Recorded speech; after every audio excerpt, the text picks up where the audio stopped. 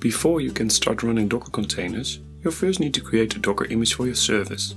A Docker image backs up your code, the libraries and all the dependencies your service needs to run in production. To get the best performance for your containers, you need to create Docker images that are small, secure, performant, stable and immutable. Take the example of running a containerized API in Go using the existing Docker build flow. This is where Habitus steps in. Habitus helps you to create Docker images in a few simple build steps using a file called build.yml to get your binaries into the smallest possible image and squash the whole thing ready for production. An open source build flow tool for Docker, Habitus makes the process of creating small, secure, performant, stable and immutable images easy. Learn more at habitus.io.